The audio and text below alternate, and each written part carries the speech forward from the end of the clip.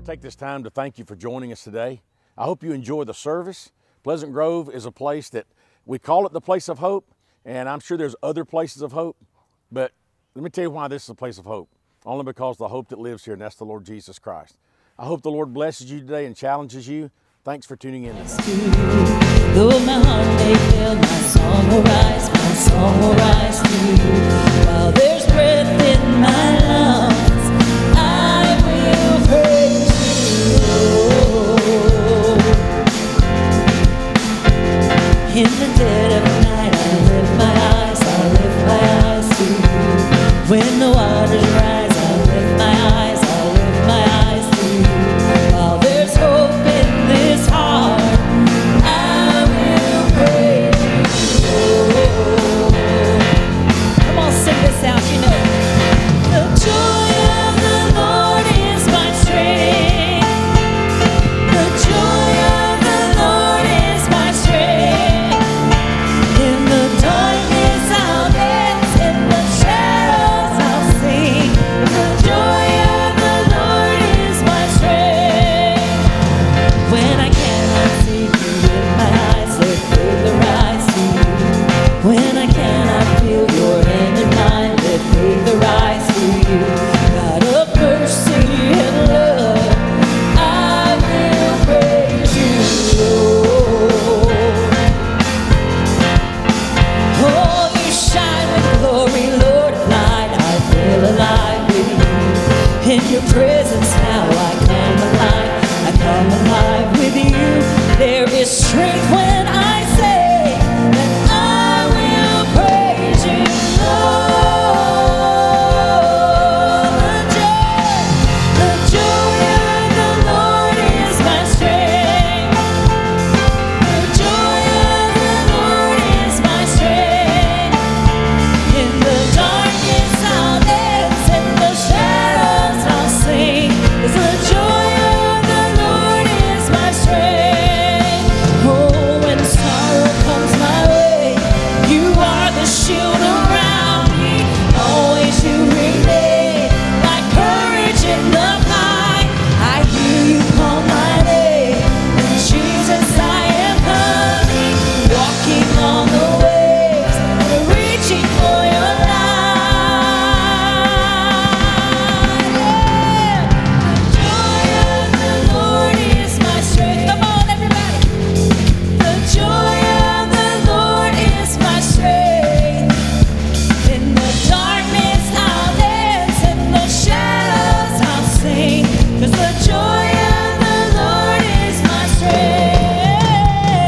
The joy of the Lord is my strength. The joy of the Lord is my strength. In the darkness I'll dance, in the shadows I'll sing. 'Cause the joy of the Lord is my in the darkness. Oh, in the darkness I'll dance, in the shadows I'll sing. 'Cause the joy of the Lord is my strength. Amen. Let's go to the Lord in prayer as they get ready for baptism. God, I just come to you this morning, Lord, thankful that I serve a God who gives me strength every day. Lord, I just pray right now as we get ready to start into this time of service, Lord, that you would be with us, God, that you would be welcome into this place. God, we thank you for our changed lives today. In Jesus' name we pray. Amen. Be seated. Amen. We have four coming this morning to identify with Christ in baptism. And first of all, this is Gabby Gray. And Gabby, because you've repented of your sins, placed your faith in Jesus, and surrendered to him as the Lord of your life, I baptize you in the name of the Father, Son, and the Holy Spirit.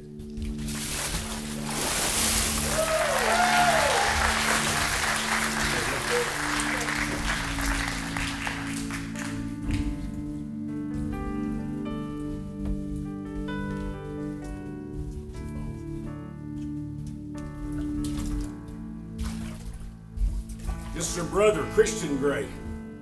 It's a tall drink of water right here, buddy. Get way up here because you're going to hit your head on that thing.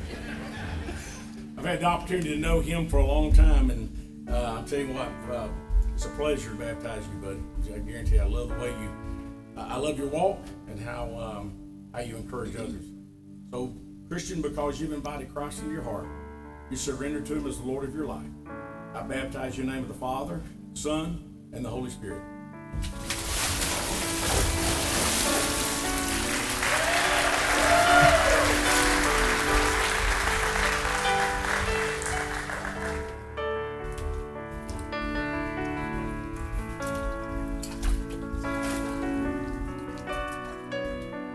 They just keep getting big in here, boy.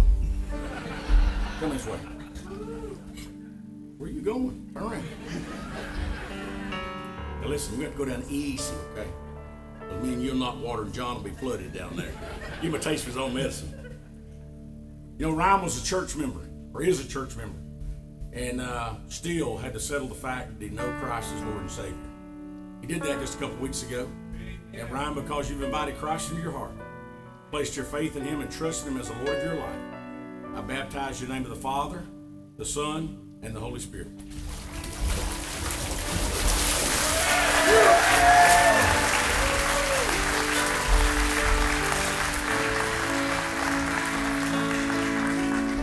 Next, there's a special baptism here. Donovan Carey will be baptizing his daughter, Chandler. And it's just, anytime you get to baptize your child, it's huge. But when somebody comes at a young age to know the Lord, it's amazing what God will teach them that much length in their life of knowing Christ. So, Donovan, you come.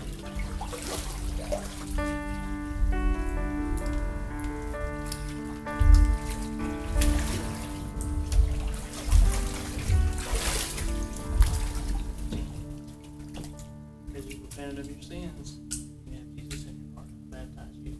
In the name of the Father, the Son, and the Holy Spirit. Amen. Amen.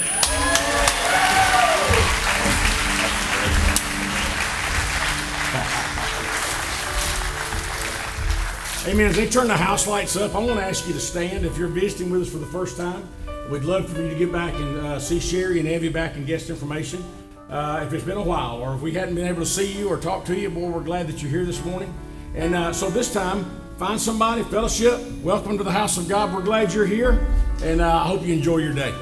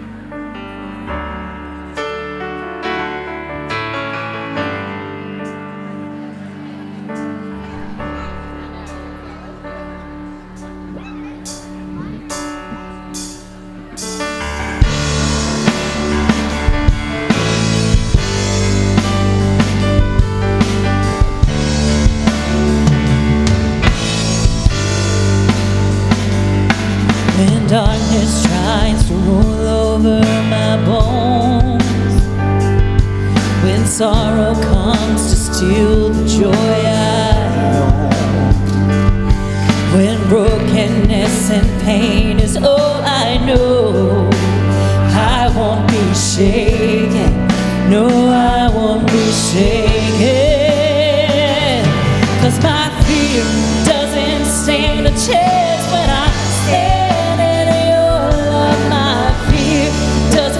Stand a chance when I stand in your love. My fear doesn't stand a chance when I stand in your love.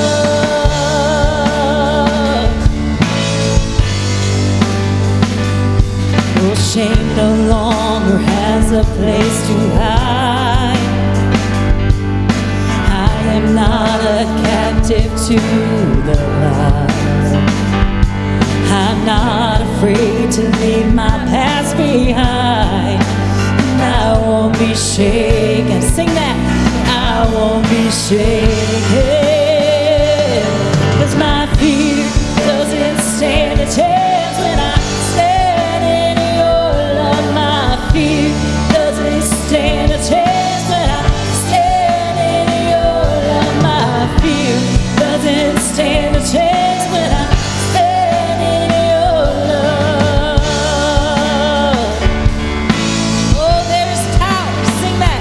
Oh, there's power that can break off every chain. There's power that can empty out the grave. There's resurrection power that can save.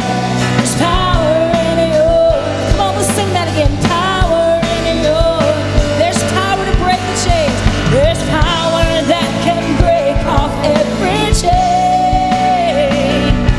There's power that can empty out the grave. There's resurrection power that can save. There's power in your name. Power in your name. 'Cause my fear doesn't stand a chance when I stand in your love. My fear doesn't stand a chance when I stand in your love. My fear doesn't stand a chance when I stand in your love. Yeah.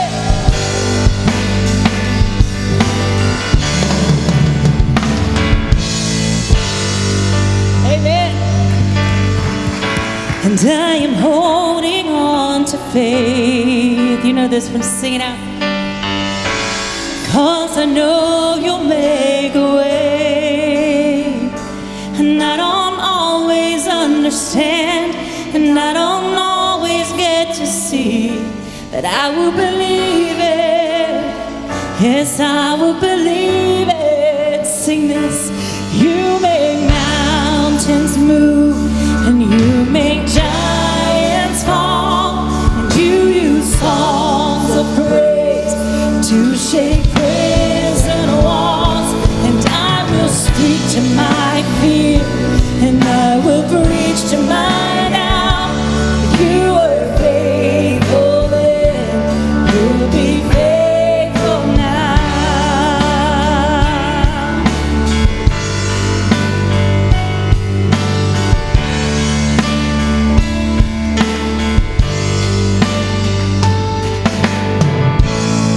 I am standing on your word. I'm calling heaven down to earth, and you will fight my enemies, and this will end in victory. And I will believe it. Yes, I will believe it. 'Cause you make mountains move, and you make giants fall. You use songs of praise to shake prison walls.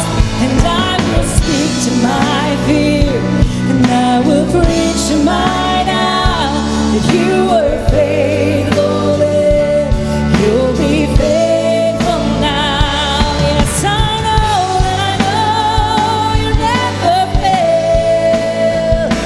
And I know that I know you never will. And I know that I know you never fail. And I know that I know you never will. 'Cause you make mountains move, and you make giants fall. You use songs of praise to shake prison walls. And I will speak to my fear, and I will preach to my doubt. 'Cause you were faithful then, and you'll be faithful now. Oh, you were faithful then, you'll be faithful now. Yes. Sing this old hymn with me. Turn your eyes upon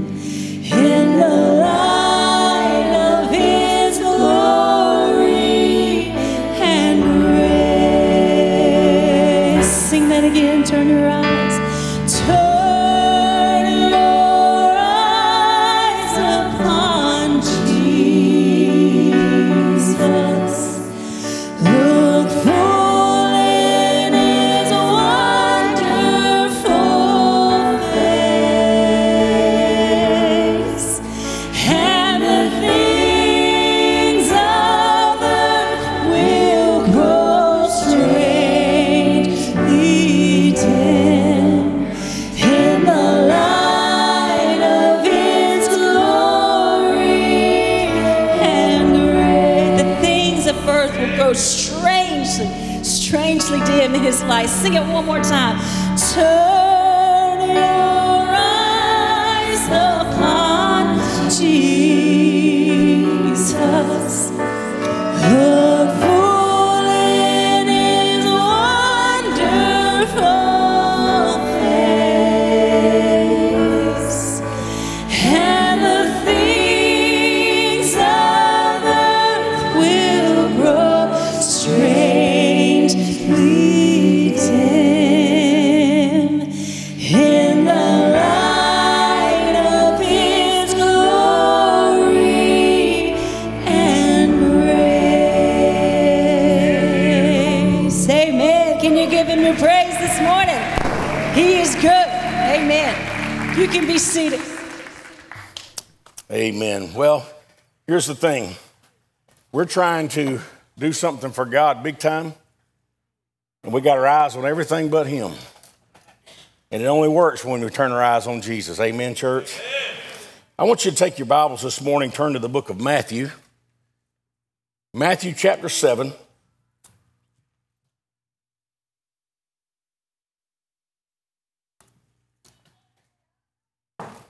And we are still in our series on U-turns, and this morning, our U-turn is anxiety, fear. You know, we can sing songs about fear. We can sing songs about turning from our fear. And we could even say, I'm not afraid, but then we realize that fear has trapped many of us. Fear has just kind of weighed on our shoulders, if you will. How many of you know what it's like to be afraid? Yeah. How many of you like to know, how many of you know what it's like to, as a believer, walking in fear, that can I really trust God on this? How many of you have ever been there? Raise your hand. Yeah. And I'll be honest with you, we can trust God with our eternal life. What we have problems with is our day-to-day. We know that if we pray and we invite Christ into our life to become our personal Savior, we could even say we believe that. I'm going to heaven, ain't no doubt in my mind, but the day-to-day is what we have problems with. Can God pay my bills? Can God feed my family? Can I pay my house note? Can I do what God's called me to do? Those are things we fear. And the scripture even tells us that God's not given us a spirit of fear, but of power, of love, and of a sound mind. We can know all the scripture. I've learned this in my walk with the Lord. You can know all the scripture you want to know. It still doesn't mean that you're going to walk by what that scripture says. You literally live a life of every day choosing if I'm going to walk with God, if I'm going to believe God, or if I'm going to believe me and do things my way. And I'm sad to say that many times I choose to do things my way. I have to go back and get it fixed, but I usually light out without God and then have to turn around and think, boy, why did I do that? I knew better. Why did I do that? So take your Bibles and turn to the book of Matthew, chapter 6. If you'd stand with God's word, and we're going to read several verses. A lot of scripture this morning, but sure don't apologize for that. But we're going to read it together, begin with the verse number 25. Therefore I say to you, do not worry about your life, what you will eat or what you will drink, nor about your body, what you will put on. Is not life more than food and the body more than clothing? Look at the birds of the air, for they neither sow nor reap nor gather into barns, yet your heavenly Father feeds them. Are you not more than they are? Which of you by worrying can add 1 cubit to its stature? So why do you worry about clothing? Consider the lilies of the field, how they grow. They neither toil nor spin. And yet I say to you that even Solomon in all his glory was not arrayed like one of these. Verse 30. Now if God so clothes the grass of the field, which today is and tomorrow is thrown into the oven, will he not much more clothe you? Then he says this, O you of little faith. Therefore do not worry, saying, what shall we eat, or what shall we drink, or what shall we wear? For after all these things the Gentiles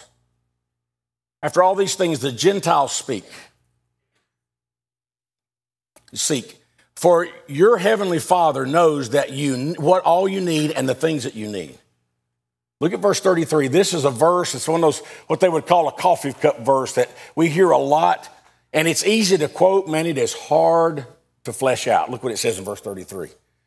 It says, but seek ye first the kingdom of God and his righteousness, and all these things shall be added to you. Therefore, every time you see the word therefore, you need to ask yourself, what's it there for? So I'm going to tell you, do not worry about tomorrow. How many of you are fretting? Don't raise your hand. I'm just asking a question just for you to ponder. How many of us are fretting about what hadn't even happened yet? We're fretting about what's going to happen tomorrow. Listen to what Scripture says. Therefore, do not worry about tomorrow, for tomorrow will worry about its own things. Sufficient for the day is its own trouble. And Father, I pray that today, Lord, we would realize, Lord, what your Scripture says, what the Word of God says about how we're to trust you and to follow you. Lord, I profess right now that it's easier said than done a lot of times. Lord, when things come our way, we get stressed out and we worry and we fret. And the whole time, Lord, you know everything that we need and how to get through it, how to get us through it. If we just trust you, if we just put all our trust and fall in love with you. Lord, I pray you'd help us to love you more than we've ever loved you before. I pray for perfect love in our life. Grow us. And I pray that you be with us in Jesus' name. Amen. You may be seated. You know, we worry about things we can't control, don't we? You can't control what's going to happen tomorrow. Maybe you can based on a decision you made, because we do have circumstances that happen because of decisions we make, good or bad. But for the most part, you can't control what's going to happen tomorrow. But 100%, you can control how you go through what happens tomorrow. You have your emotions, you are 100% in control of how you walk through what faces you tomorrow. Now, I just read this story. I thought it was good. There was a man in an airport, and he went up, and he wasn't really afraid of flying, but he went up and he saw this kiosk, and it said, you can buy flight insurance, $200,000 worth of flight insurance for $10.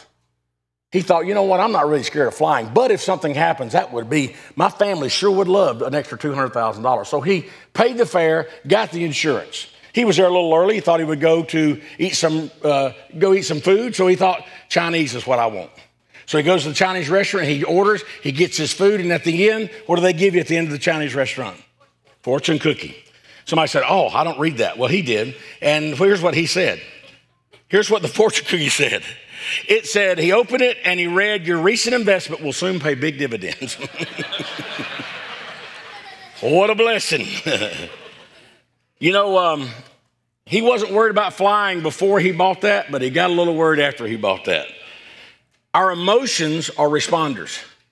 When we hear news that we really don't like, all of a sudden we start worrying. Some people worry when they don't have anything to worry about. And so I want you to understand what Scripture says about worry. So the truth is this, is that emotions have no intellect. You totally decide how you're going to allow your emotions to run wild with you. And I can say this for everybody in this room, and I know this. In the last month, we've had to learn how to deal with some emotions, haven't we? There's been fear all over our country and all over our world. There's been fear of how I can't do this, or can I do this, or I have to wear this, can I have to wear that? I want to tell you something. There's this big discrepancy right now of, are you going to take the vaccine or not take the vaccine? And I'm not here to tell you if you should or shouldn't. I'm just saying this. If you don't take the vaccine, you still got to trust God. If you do take the vaccine, you still got to trust God. How many of you believe that? 100%. So everything we do, we don't do anything without trusting God. As a believer, we march to the beat of his drum. Sometimes we don't even know where we're going, but to the best of our ability as a believer, we're stepping out trying to follow what God has told us in his word. And so I have learned that we have gone through anxiety on a whole nother level when it comes to COVID and all the stuff that we've been through. So your level of worry and anxiety, here's the deal. It's up to you and it's up to me. So I want to give you 4 concepts this morning as it pertains to anxiety. Here's number 1. concern over anxiety. A lot of people say, well, Chris, when things come as an adult and as a responsible adult, I have to be concerned because I have to get a plan. Nobody's arguing with that. But problem is when concern turns into anxiety, it's when concern overwhelms you and you can't do anything about worrying about what's about to happen or where this is headed. Now, there are 3 times in Matthew chapter 6 that we just read in verse number 25, verse 31 and verse 34, where he says this, do not fear. In fact, you've heard me say this before, but 365 times in the Word of God, it says, do not fear. One for every day of your life. But we still have a problem fearing. See, here's the thing. When we're concerned, we go to God and we ask God for a plan. And there are times when we say, I already know what to do. Here's what God wants. He just wants you to acknowledge that He is the ultimate answer, and He just wants you to ask Him for the directions. See, God allows us to do some things, but God wants to be included, and God wants you to say, listen, as a father, there is nothing greater than when my kids will ask me for my advice. It don't happen as much as it used to. Dad, how to? But when they say, hey, Dad, I'm having a problem. Listen, God can literally work in their life as an adult to figure out the problem. In fact, Dalton and Leslie just got married last week. They're going to have some. Y'all going to have some, I'm telling you. And I can, listen, as the old man, I can sit over on the couch and say, I'm going to call them and tell them what they need to do. I can fix this for them in a minute. But you know what? They'll never learn anything if I'm the one doing all the fixing. As we grow with Christ, as we grow in our relationship with Christ, here's some things that happen. There are some things that we know to do and we learn to do as we grow a little older. Still, God doesn't want us to set Him to the side and say, God, I just want to come to you about this issue because, Lord, I think I know what. But Lord, I want you to confirm it through the Word of God and through my Spirit. And Lord, I know ultimately you're the answer. Sometimes we get too big for our britches as believers. To the point that we act like, we may not say this, but we act like we don't need anybody to tell us what to do. Here's the thing. When Scripture tells us do not fear, and then we decide to fear anyway, the Bible says this, to him that knows to do good and does it not, to him it is what Scripture says. So for you to walk around worried and scared of the air you're breathing or every step that you're going to make, listen, you might want to say, well, I don't want to mess up. If you're breathing, you're going to mess up. It's going to happen. Somebody said, well, I don't want to do that because, boy, I'm liable to make a mess out of it. You will. You will. But I can tell you this. God wants you to walk out there on that limb where it's almost touching the ground. Not getting away from the trunk, the presence of God, but getting out here where you're saying, God, if you don't come through, Lord, I'm sunk. I'm sunk. See, we like to stand up here close to the tree. When I was a kid and my dad was home, I used to love to crawl up in the chair with my dad when I was a kid. I remember that. And I'm a little too big, and Dad's been gone a little too long for me to do that right now. But I'm going to tell you, there are times that I can close my eyes and think about the things that Dad has taught or that the Word of God has taught. And I'm going to tell you what. It's almost like there's opportunity just to sit there and think, yeah, I knew that, but I just needed to remember that. Sometimes in the Christian's life, you know what to do because you've done it before. You just need to be reminded sometimes of what to do.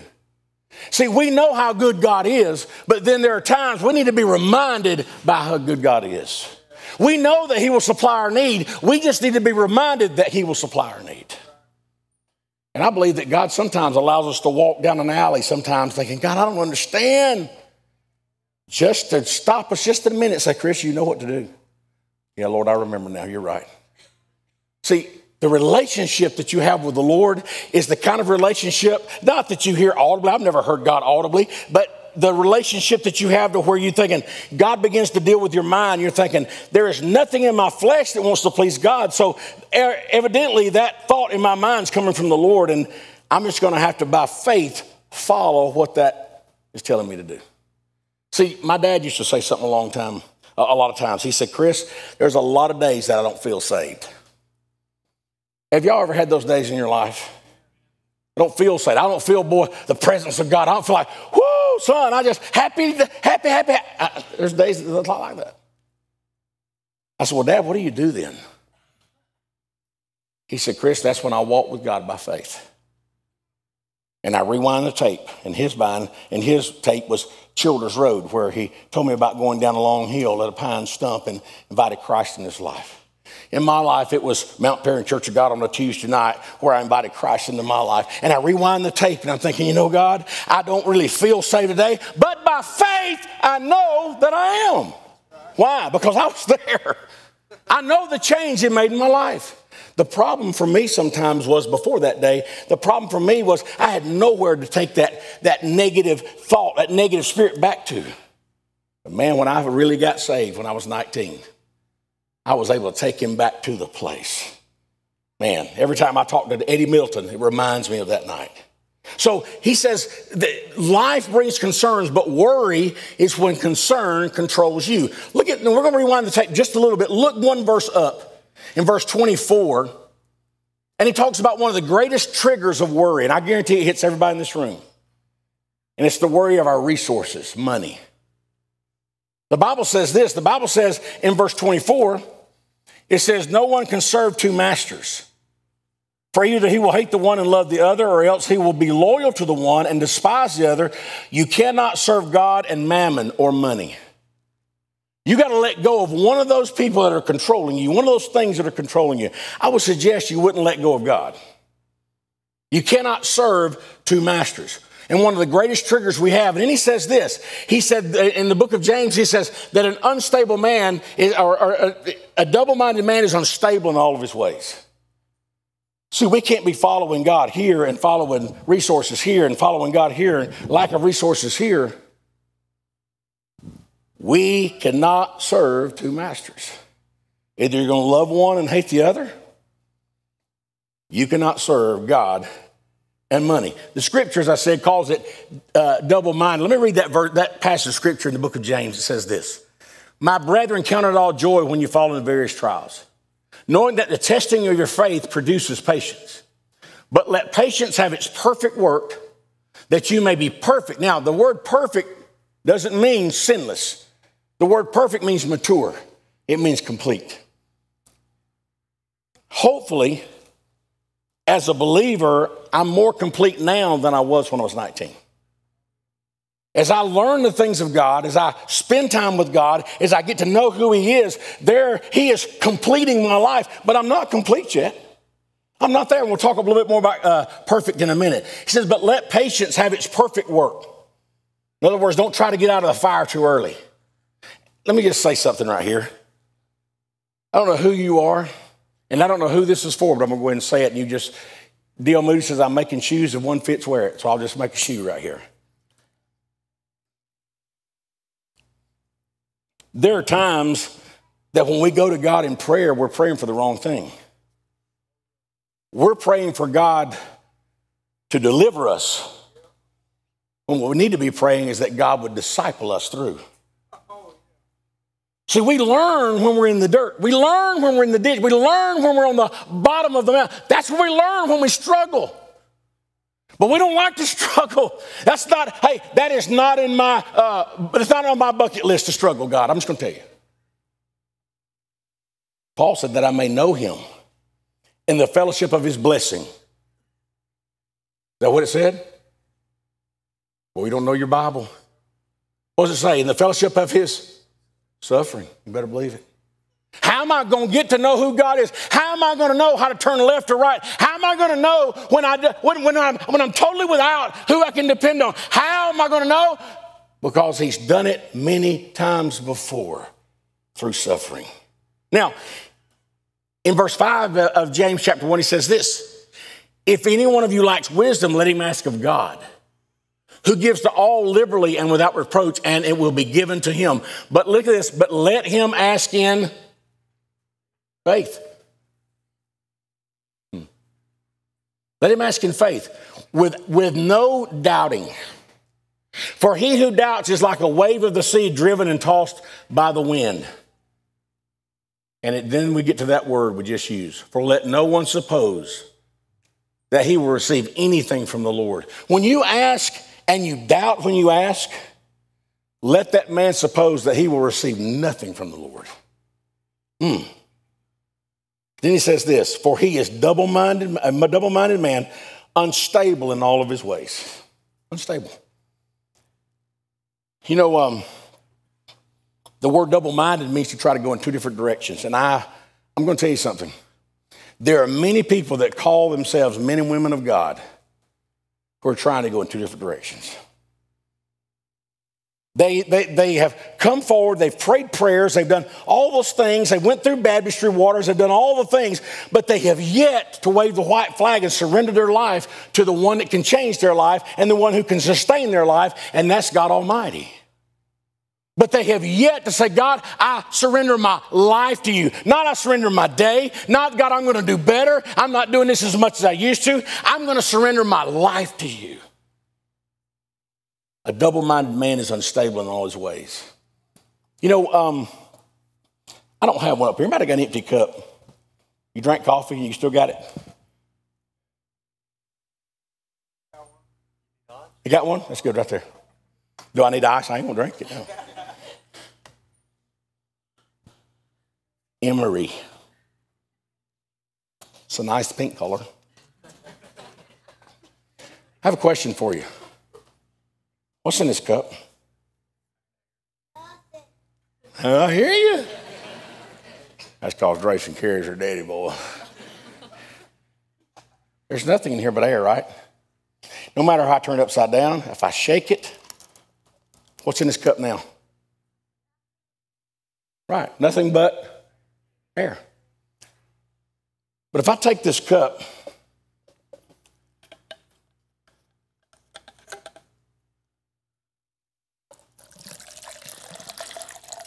so got it now. Is it full of water? It's got some water in it. The more water I put in this cup, the less air I've got. In your spiritual cup, many of you are walking around almost empty.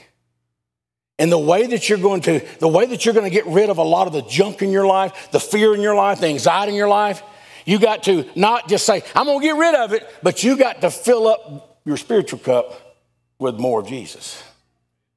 Because the more of him you put in your life, the less anxiety, fear, and the things that are not of God are going to be in that cup. We walk around afraid all the time, y'all. Well, I don't want to ask God for this because he might say no. You already don't have it. Somebody said, I'm going to try out for the baseball team. I probably won't make it. You're already not on the team. Why don't you give it a shot? You'd never know. And there's some people on the team that shouldn't be there. Anyway, I'm just saying. When God invades the space of your emotions, worry has to leave. So see, our problem is not just about getting rid of the anxiety or getting rid of the fear. That's not the antidote of our problem. The problem is not, I got fear, I got to get rid of it. Nope. Let's go a little further. When God invades your space of your emotions, worry has to leave. The presence of God leaves no room for fear. No room. Now, I'm not talking about some things that are responsible fear that you, as a parent, you have to be concerned about. You have to make sure that you take care of your business. We all know that. And there are even things to where people have some chemical issues to where medication is needed. I'm not talking about that. But I'm talking about people that are worrying and walking around fretting every day of their life, not enjoying the goodness of God and the victory that can only be found in Christ. And I'm going to tell you something. It is attainable to have a walk with God where there's victory in your life. There it is. You know, let's go to point number 2, love over fear. The Bible says this. 1 John 4:18 says this, there is no fear in love, but perfect love casts out fear. Because fear involves torment, but he who fears has not been made perfect in love. Then he goes to verse 26 and he says this, have you considered the birds? Have you considered nature? We got birds all over our house. They light everywhere. There's some kind of birds that I don't want to say what they're building their nest out of, but it looks like throw up. I don't know if it's worm throw up, what kind it is, but then the corner, just mud, just junk everywhere. And every year, knock a nest down, they come back and put, they call them barn swallows. I don't know, I guess that's what you call it. But you know what? Every day, they do not sit in that nest and say, all right, God, drop a worm. I'm right here waiting. You know what they do? They jump out of that nest. They go hunting for worms. But they trust God that God will supply the worms for their food. He said, consider the birds. Doesn't nature itself teach us that, hey, God's got this? God's got you? You say, well, Chris, I tell you what, I have a hard time believing that. I'm going to tell you something, you may, but when you finally get a hold of that, I'll tell you, it'll change your life, son, to realize that God's got it all. Now, one of the characters of perfect love, here's the word that love literally means, maturity. As you grow in Christ, as you walk with God, there's going to be some things that used to make you totally fear at this level, but as you've gone through some things, as you mature, guess what's going to happen? That's where God is producing perfect love in your life, complete love, love where you're saying, you know what? I've trusted him for years. I can still trust him now. I've been walking with God 36 years, and I can tell you something. There are things that I trust him more now than I did then, but I still don't trust him 100%. Y'all right? It's still a growth process. It's still a walk with God. It is still a relationship that I am learning. God, how do I trust you in this? I can promise you this. I've used this illustration many times. I'll use it again. But at this level right here, well, I think it's monumental, the trust I'm having to have. But as I go through some things and I pray through some things and I ask God to grow me through this, I get on the other side, but I don't realize I passed through. You understand? I don't realize, okay, I made it through that. But it's almost like the next time I've gone through some things, I'm going through some things again. But this time, those things, if I'd needed this kind of faith when I was down there, guess what? Oh, I'd have never made it. God is in the process of growing his people, growing his children, growing us to where we're saying, God, I can trust you for the big things. How do you know that? Because I have learned to trust you, first of all, in the small things. And as I walk with God a little bit at a time, I grow. Now, if somebody comes up to you and tells you how much they're growing, they're probably not growing as much as they think they are. See, 2 Timothy says this, therefore, I remind you to stir up the gift of God which is in you through the laying on of my hands. For God has not given us a spirit of, but of power. It's on the screen. I threw your curve there. Not their fault, mine. I added that this morning. I thought it was good. God's not giving us a spirit of fear, but of power and of love and a sound mind. Can I tell you, every time I see that word love, I just have to be honest with you. I think more about loving my brothers and sisters. Because in my mind, I'm thinking, I love God. I just have trouble with the horizontal sometimes. Y'all right? Yes, sir.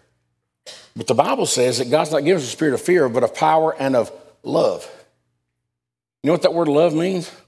It means that I'm supposed to love people like Jesus loves them. You're going to need some help with that. Yes, sir. Now, verse 27, he says, which of you by worrying can add any cubit to his stature? In other words, what is worrying going to change in your life? I read this statement this week and I thought it was good. I'll repeat it to you. And it said this, we've lost our awe of God. God we hear him now is referred to as the man upstairs or the big guy or my homie or what. Listen, he is God of God, King of kings, and Lord of lords. He ain't your homie. He is the God of all gods. But I can tell you this. When we lose our awe of God, of how big he really is, we get a small vision of what God can really do. something to think about. And this may apply to others more than others, and you're going to love this. Scripture says in Luke 12:7, but the very hairs on your head are all numbered. Do not fear, therefore. You are more valuable than sparrows. This will help some of y'all. The average head of hair has right at 100,000 strands on it. Some of you are not average. But the average head of hair has 100,000 strands, whether you can see them or not. Average. As you get older, not as much. And I got to think about how many people are in this world. 7 billion. You multiply that out, you get into the octillions. You can't count those numbers. And that's just the ones that are alive now. So, Chris, what are you trying to say? God says he has them all numbered. He knows every hair on your head. When you put a comb through it and you look and the comb's got hair on it, well, there's 8, 9, 25, 60,000 and 2. Okay. He knows every one of them. He knows every one of them. And could it not be that if he knows every hair on the octillion people's head, don't you think for a minute he could handle your problem? Don't you think that he would at least know what the problem is? Or you wouldn't have to keep going to him every day about the same problem. God already knows what the problem is. Here's what he wants you to do. He wants you to confess that you know what it is so that he can say, okay, Chris, now that you figure out what it is, now we can start the path to getting out of what it is. You know, I just realized we're wasting a lot of energy worrying about things we can't control. Isaiah 26:3 says this, you will keep him in perfect peace, whose mind is stayed on you because he trusts in you. John 16:33, these things I have spoken to you, that in me you may have peace. Wow. Somebody asked me one time, said, Chris, when you got saved, what did being saved really mean to you? I'm going to tell you, I spent a lot of sleepless nights not knowing if I was going to sleep through the night and make it. So when somebody asked me, said, Chris, what does being saved mean to you? Here's 100% what it means to me. Peace to sleep at night. And when I realized that you, and talking to God, you will keep me in perfect peace. And I would like to say it like this. If my mind stays on you because I trust in you. These things have I spoken to you, that in me you may have peace. I can't tell you, listen, you may be sitting there wondering, Chris, how can you know that you know that you know that you know? I'll tell you why. Because when God changed my life and the Holy Spirit came to live in my life, he gave me peace like nobody ever could. Peace. It's not just to sleep at night, it's to ride down the road. Do you realize how close you are to dying every time you meet a car head on? Do you think that you think it's by happenstance, coincidence, that you don't hit head on every time you see a car? You look down the road and a guy or a woman is probably texting, they veer way over in your lane, and you think, well, this ain't going to end well. Then all of a sudden, out of nowhere, they pull the car back over. It ain't because they saw you or heard you. It's because the Spirit of God said, hey, maybe the angel grabbed the wheel. I don't know. We live in a state of total dependence on who God is and what God can do. Somebody said, Chris, I know this. I know you people. This guy, he worked hard for everything he's got, but it still wasn't him that gave it to him. I love this scripture because there's a song that goes with it, and some of you may even know it. Blessed is the man who trusts in the Lord and whose hope is in the Lord. For he shall be like a tree planted by the waters, which spreads out its roots by the river, and will not fear when heat comes. But its leaf will be green, and will not be anxious in the year of drought, nor will cease from yielding fruit. I can still see my dad playing this little song in church when I was a kid. Some of you may know it. And he used to take his guitar, and he would be right here, and it was this song. I shall not be I shall not be moved. You ever heard that song? I shall not be, I shall not. Just like a tree is planted by the waters, I shall not be moved. I remember that like it was yesterday. And every time I read a scripture like that, I'm reminded of that little chorus that he would sing. And I realized something. 1 Corinthians 15:58 speaks of that as well. Be ye steadfast, unmovable, always abounding in the work of the Lord, for as much as you know your labor is not in vain in the Lord. Be ye steadfast, unmovable. Listen to me. Now, I'm not just speaking to new Christians, but I am speaking to new Christians. When you decide to be a follower of Christ, there are going to be a lot of times when changing addresses spiritually is going to be attractive. Scripture says, be ye steadfast, unmovable, always abounding in the work of the Lord, for as much as you know your labor is not in vain in the Lord. There's going to be days you can't figure it out, but you stick by the stuff. Listen to me, you stick by the stuff. You know, everybody knows. Hope that went in that cup, because that was good. I just thought about that time I picked up and drank, like, I don't know where that cup's been. Trust the Lord either way, Thomas. Well, my chest is burning. What was in that?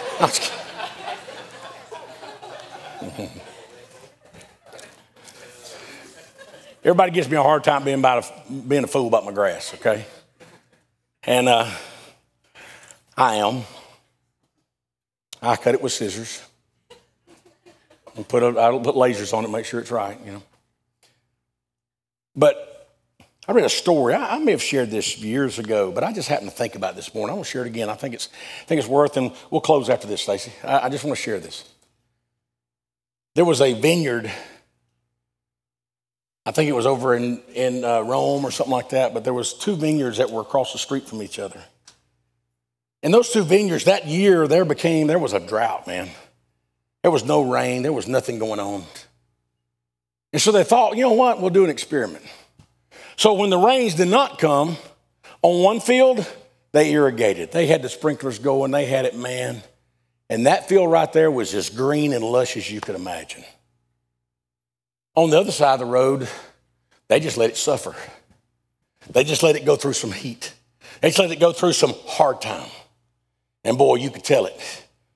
You look out there at that vineyard, and it was kind of dry and beaten, and it had the signs of no rain. And so that year, they probably harvested their crop. The next year, they came back. And it was a normal year. They had rain. They had all kind of stuff. But something was different. See, the vineyard that had all of the irrigation and all the pampering and all the help, man, that thing was green and luscious. There's only one thing about it. They didn't plant a vineyard to raise leaves. They planted a vineyard to raise grapes. And so that next year they came back and the rain was there. It was a normal year, irrigation and all was about a normal year for everything. And that vineyard over there that had been through the hard times, that vineyard that went over there that had been through the dry, had been shriveled up, and everybody walked by and said, I wouldn't buy no grapes from there. All of a sudden, man, that thing was green and luscious. They hadn't done anything to it. And they looked over at the vineyard that had been pampered the year before. It was kind of green, had a few grapes. But see, the year before, what you couldn't see is while this one was being pampered, this one over here, the roots were going deep, going deep. And I'm going to tell you something. When you find yourself going through struggles, when you find yourself going through the heat, and when you find yourself not looking like what you think you ought to look like and not being what you think you ought to be, let it be an encouragement to you that, hey, listen, I can't figure it out. I don't understand what's going on. But I'm going to do what I know to do when I don't know what to do. And he just kept growing deeper and deeper and deeper. And the next year, both of them kind of were green. but the proof was in the taste. They went over here to the vineyard that had not suffered. They pulled a grape. Oh, it was plump and juicy, man. Big, huge grape. Popped it in their mouth, burst in their mouth. Wasn't much to it. A lot of water. But they went over here. Grapes were normal size, not bigger than normal. But man, when they put that grape in their mouth, they bit into that grape and it burst into their mouth, they realized something. These are going to be some of the best grapes that we've ever produced. What's the key? The key was, in order for God to do a great work in your life, it's going to include suffering. You said, Chris, I'm afraid of suffering. I don't want to go through hard times. Who does? But you also say in the same breath, God, I want you to do something great in my life. Chuck Swindoll says it best. In order for God to do a great work, he takes a great man and crushes him and then rebuilds him to be the man he wants him to be. Charles Stanley went through a divorce in his family. He just retired from his church right at 90 years old. America's pastor. Here's what he said. He said, I'll never again hire anybody based on their ability, only based on their brokenness. Wow. Some of you may be going through brokenness right now. I don't know. And for some of you, your brokenness may include your health.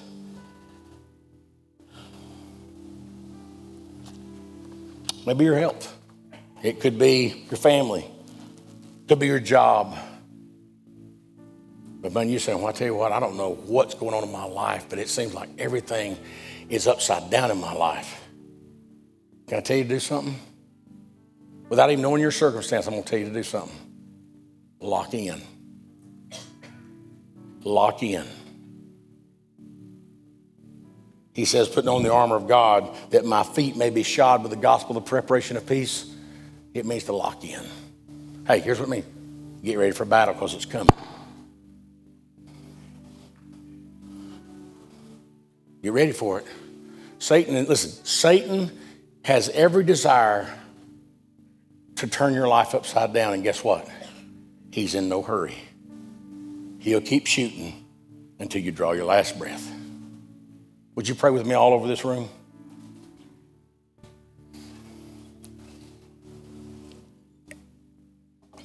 Let me ask you a question. Your head's bowed, your eyes closed.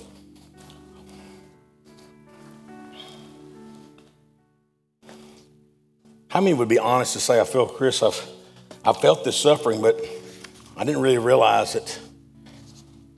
But for a while, I've felt like it was kind of for no reason. I'm just going through it. Maybe God's mad at me or something. I'm just suffering because. How many would be honest with your hands and raise your hand and say, listen, this suffering sometimes I didn't know where it's coming from, but I realized God's wanting to do a work in my life. Let me see your hand. I know God's wanting to do a work in my life. Thank you. I know God's wanting to do a work in my life. But he's not going to do it halfway. God's not going to give you half a testimony. God's going to do everything he wants to do in your life as long as you continue to keep your heart open to what he wants to do.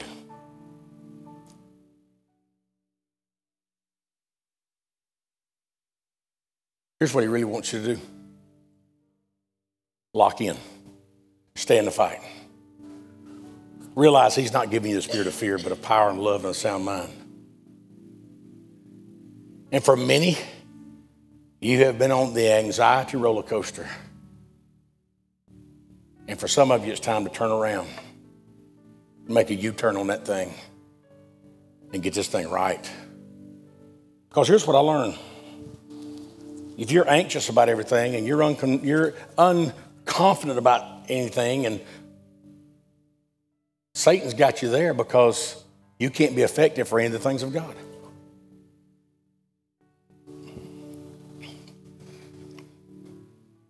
So here's what I'm going to ask you to do. Your head's bowed and your eyes are closed. But several of you raised your hands and said, listen, I'm literally feel like I'm upside down right now. But I know God wants to do something big in my life. While people are praying, I'm going to ask you to get up out of your seat, come to the spot on this altar, and just pour your heart out to God and say, Lord, I know you're speaking to me. While I'm speaking, do that right now. Do that right now. I'm not coming after to get you. You do that right now.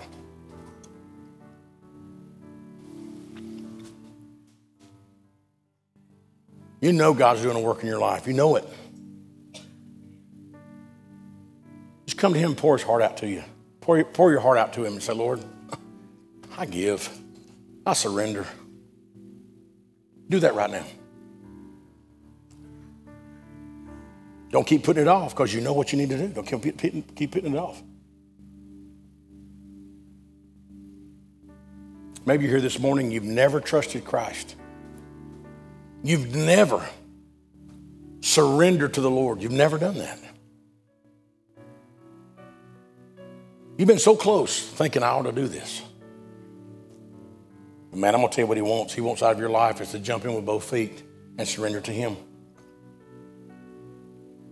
Maybe you need to join this fellowship. Maybe you need to be baptized, whatever the case may be. But this morning, if you've never invited Christ into your life, Romans 10:13 says, for whosoever that calls upon the name of the Lord shall be saved. That's you. You're a whosoever. So in just a moment, we're going to stand. She's going to begin to sing. And the door's wide open for you. You just come do business with God. I don't know who you are or what your need is, but I know this. He knows everything about us. Father, we love you. Praise you for what you mean to us. In Christ's name. Amen. Let's stand together. You need to come. You come right now as Stacy sings. We'd like to thank you today for watching our online service here at Pleasant Grove Baptist Church. We hope that God has spoke to you and moved in your life and is drawing you closer to him. God bless you.